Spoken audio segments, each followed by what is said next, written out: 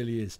Now, about 16 odd years ago, there was a middleweight from Leicester called the Governor. His real name was Shaun Cummins. He was a proper character. Perhaps not everybody's cup of tea, but he could fight.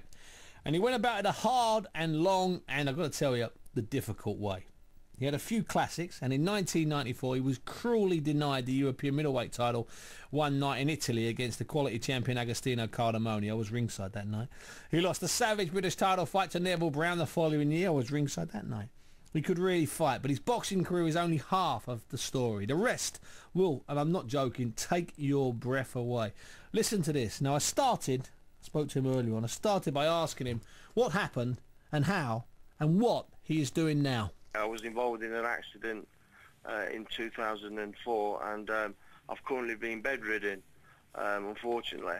But I've been busy working on a new website that I've launched, which is BritishBoxingGreats.co.uk/forum. So basically, you know, I really enjoy myself with the boxing forum, and you know, the boxing trade has been right with extended family really, and helped me out. So have you been bedridden since that bike crash? Is that what you've been since then? No, I was hospitalised for about 4 months.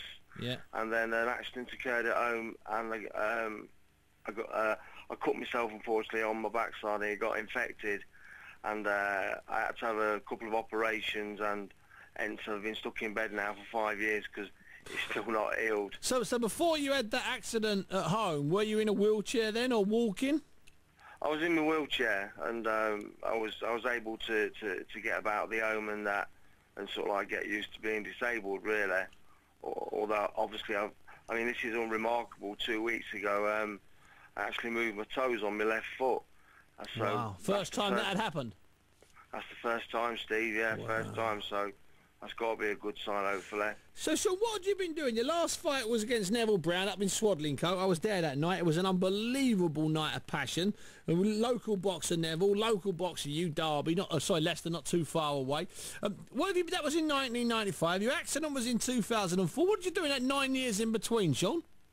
Well, in the 9 years between, I mean, a lot of people are mistaken thinking that I actually retired after the Neville Brown fight.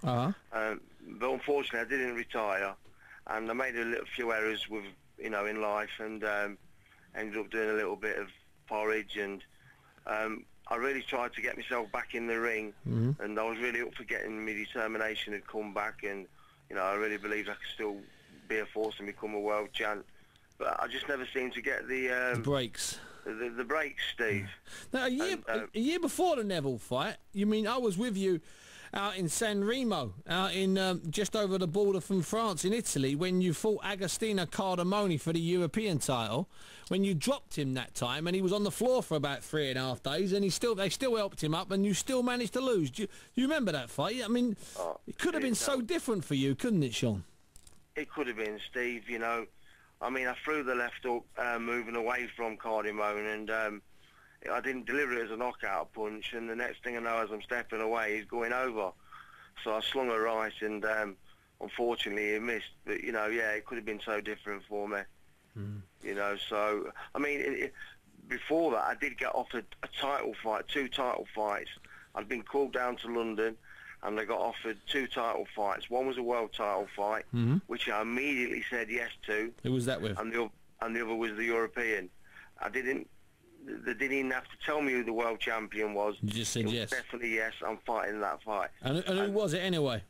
Well, it's Steve Collins, and I kick myself to this day that I didn't take that fight, because I do believe that I would have beat Steve Collins at that time. And the European title, well, you had that European title fight against Cardamone, and the Neville Brown fight was the end. But you had a fairly lively career, didn't you, Shaun? Because I mean, you know, you weren't off. I mean, listen, I liked you, but you weren't the easiest fella to get along with sometimes, were you? Well, Steve, you know, unfortunately, it's a case of live and learn, and you know, looking back, I've got so many regrets. You know, that I was a bit. As Barry Hearn once said, I'm a little bit too hot to handle, and I think fair comment, wasn't it? I think he summed it up in that comment. Yes. I'll never forget that night up in Manchester when you fought Stevie Foster the Viking. That was some fight, wasn't it? 12 rounds. Forget the title that was on the line. That was just, you're fighting him in his backyard. That was a classic Shaun Cummins night, that, as far as I'm concerned, Shaun. It was a good fight, and Steve Foster, he's not only a good fighter, an excellent fighter, but he's also a gentleman, you know, a real nice man, and we're good friends today. So Shaun, let me get this right. Your day to day, you're in a bed constantly, trying to heal your body, trying to get your body better so you can at least get from the bed into a wheelchair. What's the prognosis for you, you know, getting back to where you were, you know, 5, 6 years ago, back in a wheelchair? What's the hope? Well, I was initially told that I had no chance of walking again, and I would be wheelchair dependent for the rest of my life.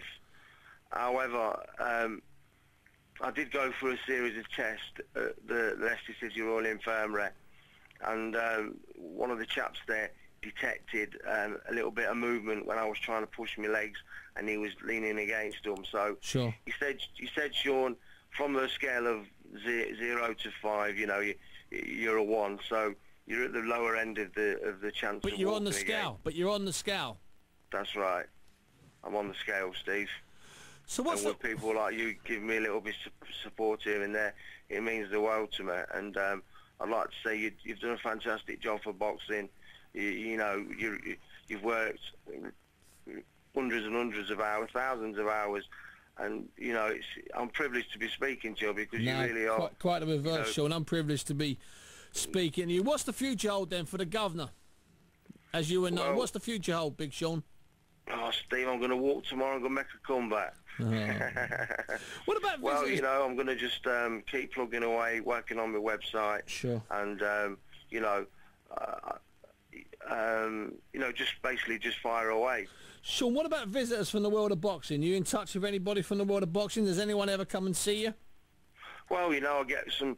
I mean, Big Joe Egan, he's a good lad, and we speak often on the. And in fact, he's just joined the forum, so good. That's really nice. And I was due to speak to Michael Watson last night, and I'm going to speak to him today. So, you know, it's the boxing fraternity who have kept me sane basically while I've been in this predicament, and you know, long may it continue, hopefully. And Shaun, let's just point. I don't want to go into too many gruesome details, but let's just point out the crash wasn't your fault, was it? You weren't charged or anything. You know, you were an innocent in this crash.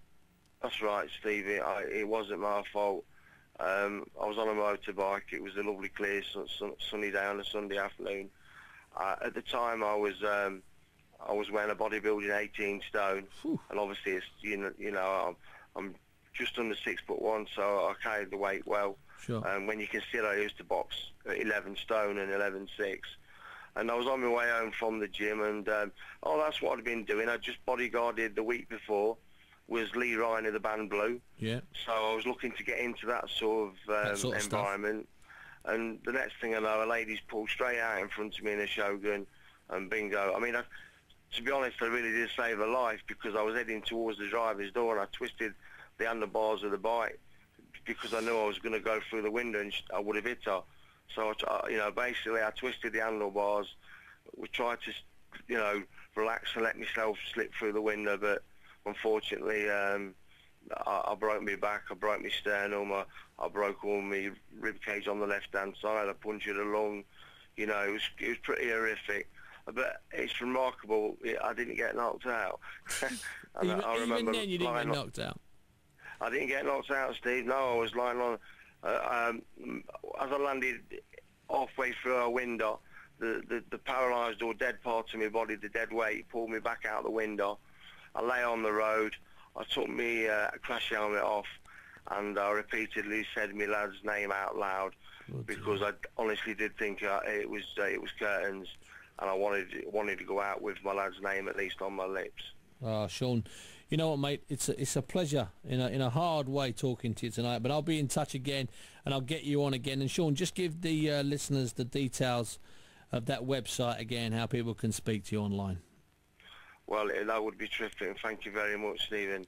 The website is www.britishboxinggreats.co.uk/forum, and I look forward to chatting with people on the forum. Thanks very much, Shaun Cummins. It's been my absolute pleasure talking to the governor this evening. Thanks, kid. I wanted to go out with my lad's name on my lips. Ah, that's proper stuff, that. Shaun the Governor Cummins there. Slow road back. Some gruesome details, I have to tell you. I'm going to read